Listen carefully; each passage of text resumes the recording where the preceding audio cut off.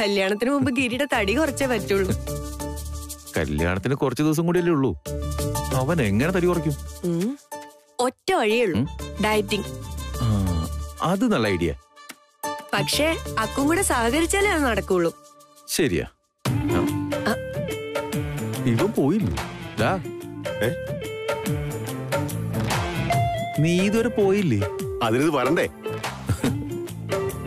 Colour മാറ്റിയിട്ടേ നിനക്ക് പാകമാവുന്ന രീതിയിൽ ഒരെണ്ണം തുന്ന ഏൽപ്പിച്ചിട്ടുണ്ട്. പിന്നെ ടൈലറോട് കാര്യം കൃത്യമായി പറഞ്ഞിട്ടുണ്ട്. ശരവാണി നിന്റെ സൈസിനേക്കാൾ ഒരു 2 ഇഞ്ച് കൂട്ടി തയ്ക്കാൻ പറഞ്ഞിട്ടുണ്ട്. അതെന്താ അങ്ങനെ? വലുതാണെങ്കിൽ ചെറുതാക്കാൻ പറ്റും, ചെറുതായി പോയാ ഒന്നും ചെയ്യാൻ പറ്റില്ലല്ലോ. നീ ഇട്ട എൻഗേജ്മെന്റിന്റെ ഡ്രസ് അളവായി കൊടുത്തേ കഷ്ടിച്ചേ ഒരാഴ്ച ആയിട്ടില്ല. അപ്പോഴേക്കേ നീ ഒന്നോട് തടിച്ചു. സാരില്ല, ടെൻഷൻ ഒന്നും അടിക്കണ്ട. കല്യാണത്തിന് മുമ്പ് നിന്നെ ഒന്ന് മെലിച്ചെടുക്കാനുള്ള വഴിയൊക്കെ ഞങ്ങൾ കണ്ടുപിടിച്ചിട്ടുണ്ട്.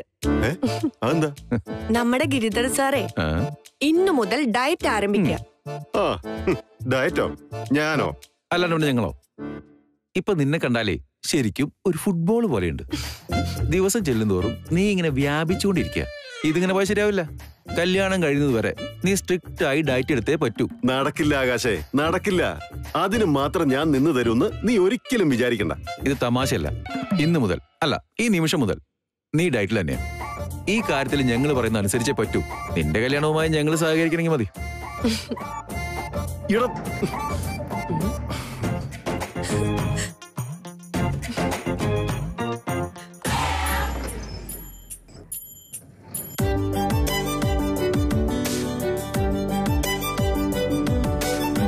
ചേച്ചി ഇത് നോക്കി, എങ്ങനെയുണ്ട്? നന്ദു, നീ ഇതിന്റെ വില കാണുന്നുണ്ടോ? അത് കൊള്ളാം. ചേച്ചിന്റെ സ്വന്തം കല്യാണത്തിന് ഡ്രസ് എടുക്കാനാ നമ്മൾ ഇവിടെ വന്നിരിക്കുന്നത്. ഇങ്ങനെ പിഷ്കൽ എങ്ങനെയാ? ചേച്ചി വന്നേ. എടി സുമി, ഇത് നോക്കേ. വേണ്ട വേണ്ട, ഇതൊന്നും ശരിയാവില്ല. ഇങ്ങോട്ട് വന്നേ. നിക്ക്. ഇതൊക്കെ കൊടുത്ത് എങ്ങനെ മനുഷ്യൻ നിക്കുന്നത്? സിമ്പിൾ ആയിട്ടുള്ള എന്തെങ്കിലും ഉണ്ടെങ്കിൽ അത് മതി. എന്നെ കൊണ്ട് മേല ഇതൊന്നും വാരി വലിച്ചു കൊടുക്കാൻ. സിമ്പിളോ? നിന്റെ കല്യാണത്തിനോ? നീ എന്താ സുമി പറയുന്നേ? ഓരോന്നിന്റെ വില കാണുമ്പോ തല കറങ്ങുമോ? ഇതുപോലൊരു ചുരിദാർ ഇട്ട് കല്യാണം കഴിച്ച എന്താന്ന് ഞാൻ ആലോചിക്കുന്നത്. എന്തുവാടി എനിക്കറിയില്ല.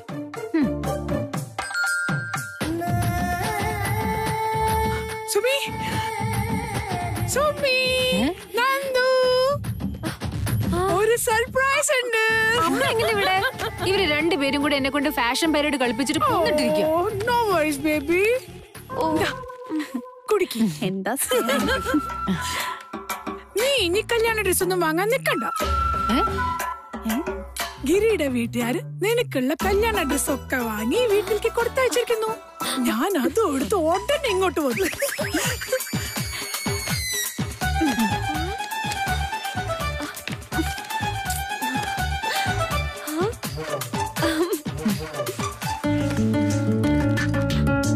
ഇതവര് നേരത്തെ അറിയിച്ചായിരുന്നെങ്കിൽ പാവ സുമിയെ കൊണ്ട് ഈ ഫാഷൻ പരേഡ് നടത്തിക്കേണ്ട കാര്യം ഉണ്ടായിരുന്നോ?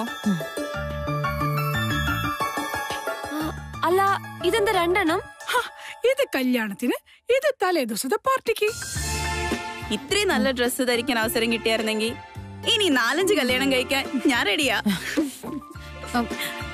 അയ്യോ എന്റെ ദൈവമേ, എന്തൊരു വീട്ടേന് ഇതെങ്ങനെ ഞാൻ ഇട്ടോണ്ട് നടക്കുന്നത്? ഇനി ഇതുപോലുള്ള ഡ്രസ്സൊക്കെ ഇട്ട് ശീലിക്കണം മോളെ. ഇനി നിന്റെ ജീവിതത്തില് പഴയ പോലെ സിമ്പിളായ കാശിന് കൊള്ളാത്ത കാര്യങ്ങളൊന്നും ഉണ്ടാവില്ല. എല്ലാം ഇതുപോലെ ഭാരമുള്ള വിലപിടിപ്പുള്ള കാര്യങ്ങളായിരിക്കും. അത് നേരാ. ഇവളെ കെട്ടാൻ പോകുന്ന ആളെ പോലെ തന്നെ. എന്നാ പിന്നെ നമുക്ക് പോവാം. പറഞ്ഞ ഓർമ്മയുണ്ടല്ലോ, നിന്റെ ലഞ്ചിന്ന് എന്റെ വീട്ടിൽ നിന്നാ. അത് മറക്കണ്ട. എനിക്കിപ്പോഴും വിശ്വസിക്കാൻ പറ്റുന്നില്ല നമ്മുടെ സുമിക്ക് കല്യാണമായിരുന്നു. അതെ, അവള് ഭാഗ്യവതിയാ. ഒറ്റയ്ക്കുള്ള ജീവിതം വേണ്ടുവോളം ആസ്വദിക്കാൻ പറ്റില്ല. ശരിയാ, നേരത്തെ ചെന്ന് കല്യാണത്തിന് തലവെച്ച നമ്മളൊക്കെ ശരിക്കും മണ്ടത്തരം കാണിച്ചത്.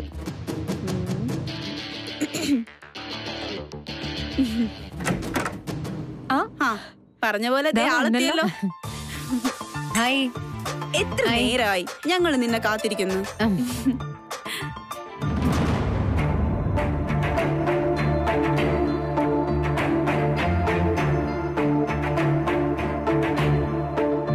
നിനക്ക് ഞാനുണ്ടാവും. എന്തിനും ഏതിനും. ഒരു ഭർത്താവില്ലാത്തതിന്റെ കുറവ് സുമി നീ ഒരിക്കലും അറിയില്ല. അറിയിക്കില്ല നിന്നെ ഞാൻ. നിർത്തുന്നുണ്ടോ?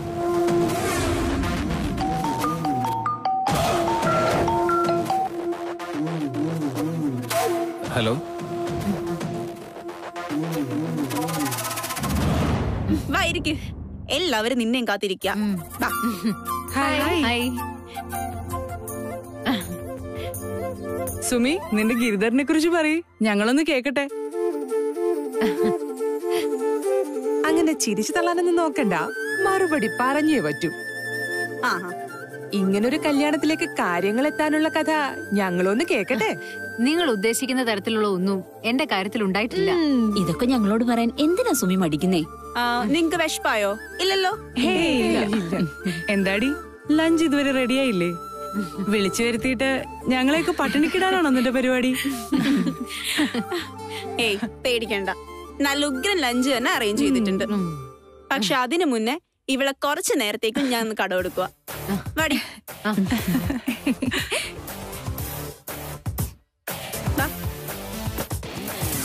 ഞാൻ ഇന്ന് നിന്നെ ഒരു കാര്യം പഠിപ്പിക്കാൻ പോവാ. കല്യാണം കഴിഞ്ഞ് ഗിരിധറിന്റെ വീട്ടിലോട്ട് ചെന്നിട്ട് ഏറ്റവും അത്യാവശ്യമുള്ളൊരു കാര്യം. അതെന്താ? ചിക്കൻ കറി എങ്ങനെ ഉണ്ടാക്കാമെന്ന്. നോക്കിയേ, എന്റെ സുമി ഇങ്ങനെ ഓവർ റിയാക്ട് ചെയ്യേണ്ടി മാത്രം ഒന്നുമില്ല. ഒരു സാധാരണ ചിക്കൻ കറി വെക്കുന്ന കാര്യം ഞാൻ ഈ പറയുന്നേ. നിനക്കൊരു സാധാരണ കാര്യമായിരിക്കും, പക്ഷെ എനിക്ക് അങ്ങനെയല്ല. കുറച്ച് സമയം കൂടി അതിന് മുമ്പിൽ നിന്നാ ഞാൻ ചിലപ്പോ ഛർദ്ദിക്കും. പിന്നെ നിനക്കാണ് പണി ഉണ്ടാവാൻ പോകുന്നത്. അതൊക്കെ നിന്റെ തോന്നലാ. എന്തായാലും നീ കല്യാണം കഴിച്ച് കയറി ചെല്ലാൻ പോകുന്നത് ഗിരിധർ നമ്പ്യാരുടെ വീട്ടിലേക്കാണെങ്കിൽ ചിക്കൻ കറി ഉണ്ടാക്കാൻ പഠിച്ചേ പറ്റൂ. കറി മാത്രമല്ല, ഒരുമാതിരിപ്പെട്ട എല്ലാ ചിക്കൻ ഡിഷസും. എടി എന്താന്നറിയോ, ഭർത്താവിന്റെ ഹൃദയത്തിലേക്കുള്ള എളുപ്പ വഴിയേ പാചകമാണ് മോളെ, പാചകം. അതൊരു പാലമാണ്, അത് നീ മറക്കണ്ട. നീ ഇനി എന്തൊക്കെ പറഞ്ഞാലും ശരി, ജന്തുക്കളെ കൊന്ന് കറി വെക്കുന്ന കാര്യത്തെ കുറിച്ച് എനിക്ക് ചിന്തിക്കാനേ പറ്റില്ല. ഐഷു, ഞാനൊരു മുട്ട പോലും കഴിക്കാറില്ല, നിനക്കറിയാവുന്നല്ലേ? എടി അതിന് ഇതൊക്കെ നീ കഴിക്കണമെന്ന് ഞാൻ പറഞ്ഞില്ലല്ലോ. പക്ഷെ നിന്റെ ഭർത്താവിന്റെ രീതികൾ എന്താണോ അതിനനുസരിച്ച് നീ ഒന്ന് അഡ്ജസ്റ്റ് ചെയ്യണം, അല്ലാതെ പറ്റുമോ? നിന്നെ ചിക്കൻ കറി ഉണ്ടാക്കാൻ പഠിപ്പിക്കുന്നത് ഒരു ഹിമാലയൻ ടാസ്ക് ആയിരിക്കുമെന്ന് എനിക്കറിയാം. അതുകൊണ്ട് let's take one step at A time. നീ ആദ്യം ഈ ചിക്കൻ എല്ലാം എടുത്തിട്ട് ഈ പാത്രത്തിലിട്ട് ഒന്ന് വാഷ് ചെയ്തേ. പിടിക്ക് പിടിക്ക്, ചെല്ല് ചെയ്. എടി ചെല്ല്.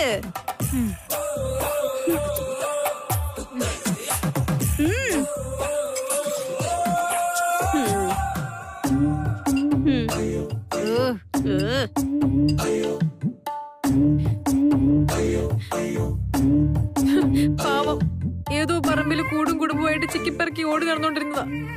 അതിനെ പിടിച്ച് കൊന്ന് ഈ പരുവത്തിലാക്കി. കഷ്ടം, സോറി കേട്ടോ. എന്റെ സുമി, നീ ഇങ്ങനെ നാടകം കളിച്ചോണ്ട് നിന്നിട്ട് ഒരു കാര്യമില്ല. ഇന്ന് നീ ചിക്കൻ കറി ഉണ്ടാക്കിയേ പറ്റൂ.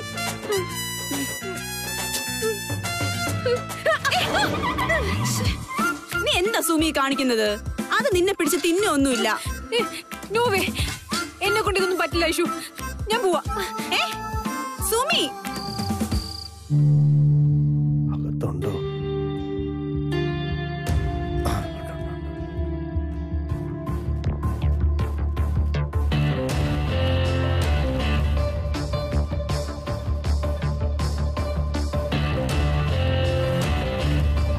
ഗിരി, നീ ഇതുവരെ കിടന്നില്ലേ? ഉറക്കം വന്നില്ല, ഓരോന്നാലോചിച്ച്. ഞാൻ നേരത്തെ ശ്രദ്ധിച്ചായിരുന്നു. ഗിരിമോൻ ഇന്ന് ആകെ ടെൻഷനിലായിരുന്നു. ഞാനും നോട്ട് ചെയ്തായിരുന്നു. എന്താ ഗിരി പ്രശ്നം? കാര്യം പറ. അകറ്റി നിർത്താൻ ശ്രമിച്ച ഒരാളിപ്പോഴ് ഈ വീടിന്റെ മുറ്റം വരെ എത്തി. എന്ത് പ്രതീക്ഷ?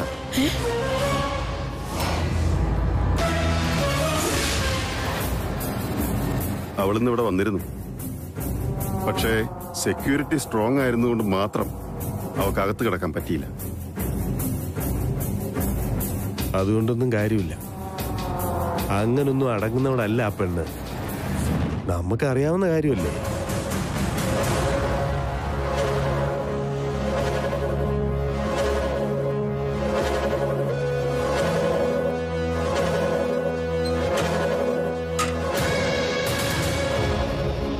ഗിരി, വേണ്ടി വന്ന നമ്മൾ പോലീസിന്റെ സഹായം തേടും.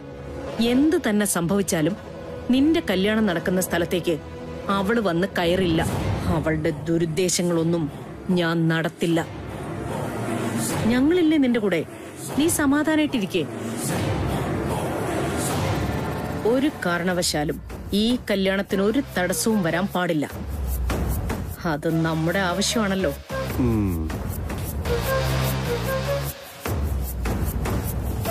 താങ്ക്സ് അമ്മ. അമ്മയുടെ ഈ വാക്ക് എനിക്ക് വലിയൊരു ധൈര്യമാ തന്നു. ആപത്തൊഴിഞ്ഞിട്ടില്ലെന്ന് എനിക്കറിയാം. നിങ്ങൾ കൂടെ ഇല്ലായിരുന്നെങ്കിൽ എനിക്ക് ഈ സിറ്റുവേഷൻ ഹാൻഡിൽ ചെയ്യാൻ കഴിയില്ലായിരുന്നു. ഞങ്ങൾ എന്നും നിന്റെ ഒപ്പം ഉണ്ട് മോനെ. ധൈര്യമായിട്ടിരിക്കേ. എന്തെങ്കിലും ഒരു വഴി കണ്ടെത്താം.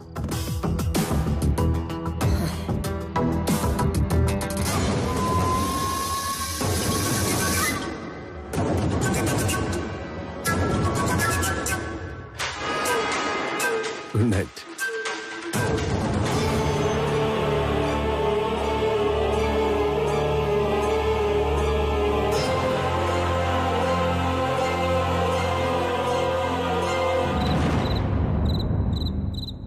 ആ പിന്നെ നാളെ സുമിച്ചേച്ചിയുടെ മെഹന്തിയാ.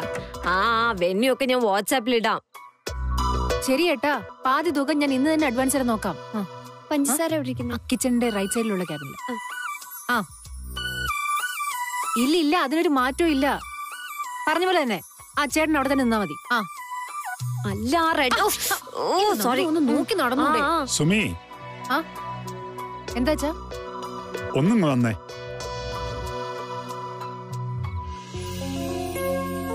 മോളെ, ഈ കണക്ക് ബാലൻസ് ആകുന്നില്ല. നീ ഒന്ന് നോക്കിയേ. ഈ തുക ഏതാണെന്ന് ഒരു പിടിയും കിട്ടുന്നില്ല.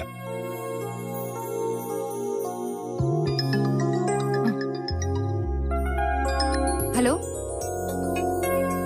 ഞാൻ വിളിച്ചിരുന്നു. അതെ, പക്ഷെ എനിക്ക് ഓർഡർ നമ്പർ അറിയില്ല. പേര് ശ്രീനിഷ് ചന്ദ്രൻ എന്നാ. ആ ഡ്രസ് റെഡി ആയിട്ടുണ്ടെങ്കിൽ ഒന്ന് വീട്ടിലേക്ക് കൊടുത്തേക്കാവോ? അഡ്രസ് അയച്ചു തരാം. ഒരു 5 മിനിറ്റ്.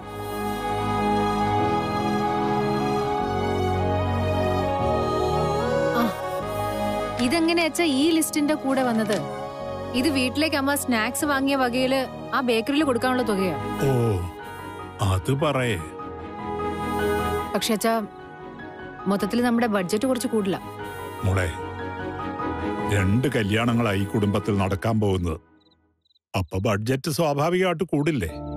പിന്നെ എങ്ങനെ നോക്കിയാലും ചെലവിന്റെ കാര്യത്തില് നമ്മൾ അവരുടെ 7 അയൽവക്കത്ത് പോലും എത്തൂല. അതെനിക്കറിയാം. എങ്കിലും നമ്മളെ കൊണ്ട് കഴിയുന്നത് പോലെ എല്ലാം നന്നായി തന്നെ ചെയ്യണം.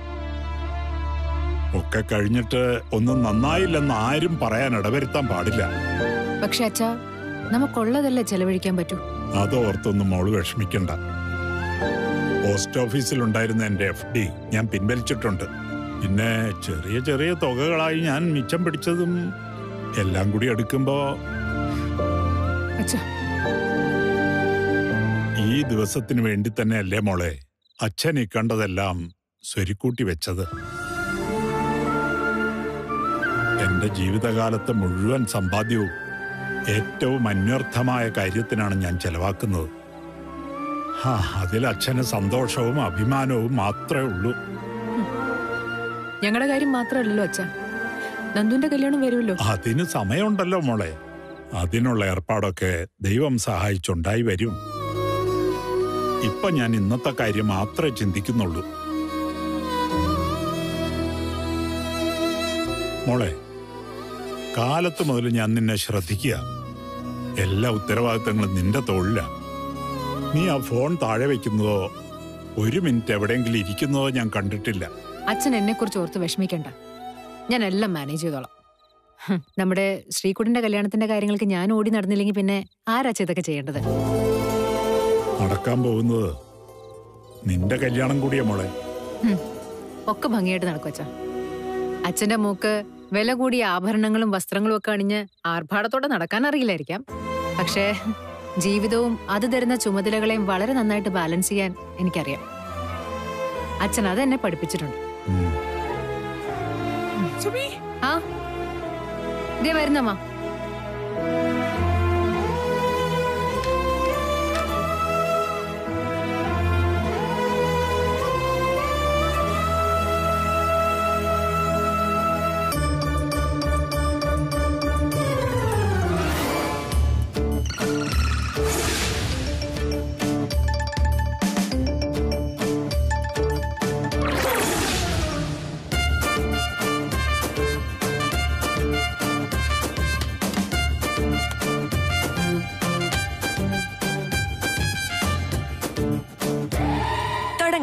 പിന്നെ അല്ല.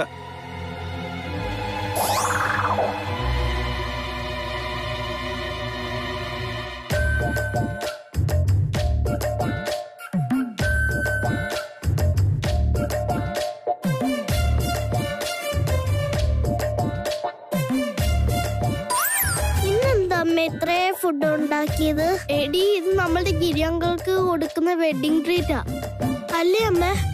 അതെ. So happy married life in advance, bro. Dieting എന്നും പറഞ്ഞ് എന്നെ പട്ടിണിക്കിട്ടിട്ട് എനിക്കുള്ള വെഡിങ് ഡിന്നർ കൊള്ളാം. ഓ, ഇത് നീ സാധാരണ ഉണ്ടാക്കുന്ന കൊല്ല. ഇന്നത്തെ ചിക്കൻ ഫ്രൈ ഉണ്ടല്ലോ, സൂപ്പറാ. ഗിരി എന്തോന്നും കഴിക്കാത്തെ? എൻജോയ് ചെയ്യടാ, നിനക്കുള്ള ട്രീറ്റ് അല്ലേ. Please help yourself. ഈശ്വര, രക്ഷപ്പെട്ടു. എന്റെ ഡയറ്റിന്റെ കാര്യം ഇവര് മറന്നു എന്നാ തോന്നുന്നേ. അതോ ഇനി എന്നെ ചിലപ്പോ വെറുതെ ഒന്ന് കളിയാക്കാൻ വേണ്ടി തമാശ പറഞ്ഞതായിരിക്കും. എന്താ ഗിരി നീ കാണിക്കുന്നേ? ഡയറ്റിന്റെ കാര്യമൊക്കെ മറന്നോ? അപ്പം എനിക്കുള്ള സ്പെഷ്യൽ ഡിന്നർ ട്രീറ്റ് ആണെന്ന് പറഞ്ഞിട്ട്? അതെ, പക്ഷേ ഇതൊന്നും നിനക്കുള്ളതല്ല. നിനക്ക് വേണ്ടി വേറെ സ്പെഷ്യൽ ഫുഡ് ദാ ഞാൻ ഉണ്ടാക്കി വെച്ചിട്ടുണ്ടല്ലോ. ഇതാ? ആ, വെജിറ്റബിൾ സാലഡ്. ഇഷ്ടമല്ലെങ്കിൽ വേണ്ട, വേറെ ഓപ്ഷൻസ് ഉണ്ട്. വെജിറ്റബിൾ ക്ലിയർ സൂപ്പ് എടുക്കട്ടെ? ഇതൊന്നും എനിക്ക് വേണ്ട. ഇതിലും ഭേദം പട്ടിണി കിടക്കുന്നതാ. ഗ്രേറ്റ്, അതൊരു നല്ല ഐഡിയ. ഒന്നിടവിട്ട ദിവസങ്ങളില് നിനക്ക് ഫാസ്റ്റിംഗ് എടുക്കാൻ പറ്റുമെങ്കിൽ ട്രൈ ദാറ്റ്. എടാ, ഈ ഡയറ്റിംഗ് ഉണ്ടല്ലോ, നീ നേരത്തെ തുടങ്ങിയിരുന്നെങ്കിലേ ഇപ്പൊ ഋതിക് റോഷനെ പോലെ ഫിറ്റ് ആൻഡ് ഫൈൻ ആയനെ. പിന്നെ ഞാൻ കല്യാണം കഴിക്കാൻ പോകുന്നതേ കരീന കപൂറിനെ അല്ലേ. എനിക്ക് ഋതിക് റോഷൻ ഒന്നും ആവണ്ട. ഞാൻ എങ്ങനെയാണോ അങ്ങനെ ഇരുന്നാ മതി. നീ വെറുതെ ചൂടാവണ്ട. കുറച്ചു ദിവസത്തെ കാര്യല്ലേ ഉള്ളൂ. കട്ടയ്ക്കൊന്ന് ഡയറ്റ് നോക്കിയാ കല്യാണത്തിന്റെ അന്ന് യു വിൽ ലുക്ക് ഗുഡ്. ഒരു കാര്യം ഞാൻ നിനക്ക് പ്രോമിസ് ചെയ്യാം. കല്യാണം ഒന്ന് കഴിഞ്ഞാ നിനക്ക് ഏറ്റവും ഇഷ്ടപ്പെട്ട ഗ്രാൻഡ് പാരഡൈസ് ഇന്റർനാഷണലിലെ ഡ്രാഗൺ ചിക്കൻ ഞാൻ നിനക്ക് വാങ്ങിച്ചു തരും. സത്യടാ, കഴിക്കേ.